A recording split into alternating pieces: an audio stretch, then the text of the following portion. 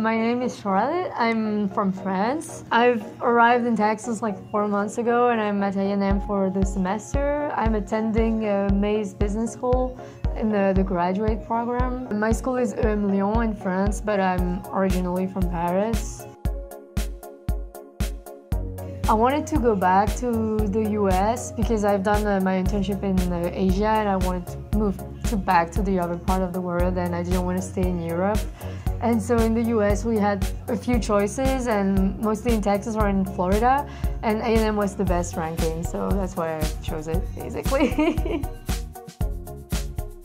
People here wonder how much of a culture shock it is, and I think, at least for me, probably partly because I've already been in the US, like never in Texas, but I've lived in Colorado for 2 months and I've also lived close to New York for 2 other months.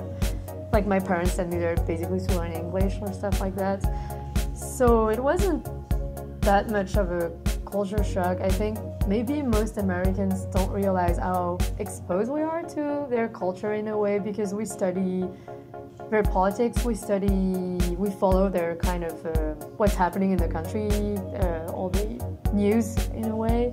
We study their history, we have all the movies, all the songs, all the music, all the books in a way. So there are differences in, I guess, yeah, the way people behave, like the way that, especially in Texas, people are really nice. They come, they talk to you, they start kind of making small talks is very like unusual.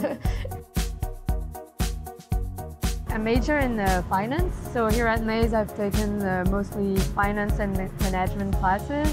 I'll say the biggest difference is the amount of work. Like here the classes are more structured where you have different assignments and papers to give like every week that will be worth 10 or 20% of your grades. Whereas in France you have like one final exam that's 100%, maybe sometimes a presentation for some points, but so I'll say it's less structured. Like in France, if I don't want to go to class ever and just show up on the final exam, I can. So I have more freedom to organize how I work, but the good thing here is that I definitely work more, so in the end maybe I'll remember more of what I've done in the end. Yeah, so since I've been here, I've been going to see games. So we've been to basketball, we've been to soccer a lot, women and men, and we've been to American football, basically. Yeah, one of our good friends we made is like the goalkeeper in the soccer team here, so we've also went to watch him play. And I've been very impressed with all the facilities and the fact that sport is so encouraged like here and promoted, because in France it's usually not part of the school. Like here we're at Calfield and the stadium is really impressive. That's one of the first things I learned when I arrived, that it's like one of the 6 or 7 biggest in the world with like 100,000 like seats. So we don't even have one that big in France at all. And it's very impressive. The first time I went inside was for Midnight Yell, which is kind of practice of all the songs and stuff for the games, and it was really impressive, especially when they fired the cannon the first time. I was really surprised.